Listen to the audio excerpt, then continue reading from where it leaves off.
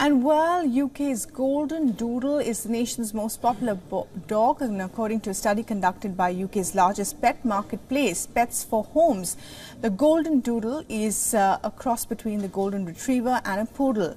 The study that analyzed sales and advertisements on the Pets for Homes website found the popularity of the celebratory handbag dog has declined.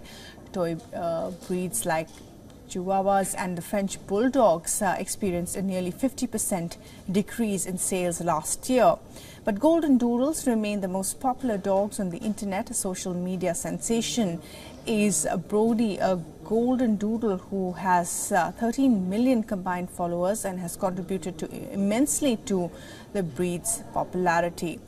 And according to the study, the Goldendoodle, also known as the Groodle, had 995 potential buyers per dog advertised in 2023. They are sold for about $2,020, known for their hypoallergic coats and calm temperament. These dogs are particularly appealing to families with children born during the pandemic.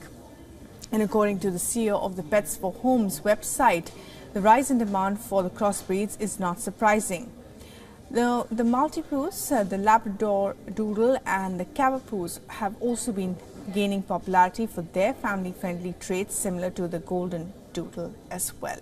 The study analyzed data from over 6 million pet homes through the platform. It revealed that despite a decline in the purchase of certain breeds, there is no evidence of the pandemic puppies being given up due to the cost of living crisis.